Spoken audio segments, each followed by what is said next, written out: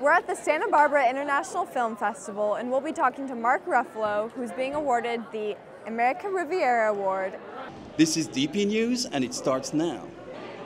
I mean, you try as a cinematographer to make every moment count and every moment be powerful and meaningful from a visual standpoint. And I think on this film, there's a moment in the story where things are really unraveling. There's this explosion of a house, and the aftermath of that is the movie changes visually, and it becomes harsher and starker.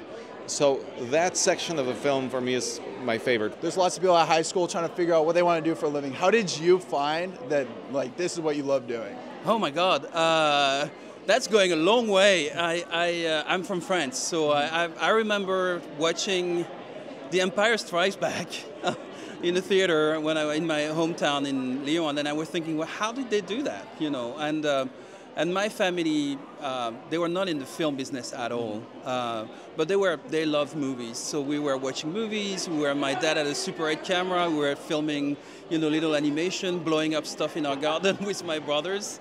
So that's how it started for me. And Guardians 3, it's a beautiful movie. What was your favorite scene to work on the effects for? It's a hard question because it's like choosing between your kids, But I loved all the scenes with Rocket, obviously, because I worked on the first film. I was the supervisor on the first film, and finishing that story arc for him was very important for us. And also, he was the main character of the film, really. So, it's a lot of pressure on us to get it right. Hi. So we were wondering what inspired you to get into directing, and also what advice would you give to future students or other young people wanting to get into directing? I studied photography, and I think that there was kind of a natural path between photography and filmmaking, and I've always just been really curious about people and the way people live and finding kind of unique stories, and I think a camera allows you into someone's life in a really interesting way to observe and understand and question and document. I think for anyone who's curious about it, just go out there with a camera and make something. Great, thank you so much. So we're from a student news program from Dos Pueblos High School. We were wondering what inspired you to get into directing, and also what advice would you have for young people looking to become directors in their future? Well, the advice is to get ready to fight, because the industry is hard and it's becoming harder, and it's today more than ever it's crucial to fight for your own ideas. People is gonna tell you the best thing to do, and that's not important, because you have to do your own thing and not the best thing. What drew me to directing?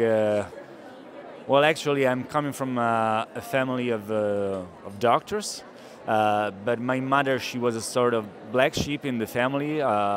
She quitted the university, and she fed my sister and me the whole time with movies and ballads and books and everything. And so I guess this is one of the big reasons I'm happy to become a director and do movies for my own living. Great, thank you so much. Appreciate it. Hi. We were wondering what inspired you to become an actor, and if you had any advice for young aspiring actors.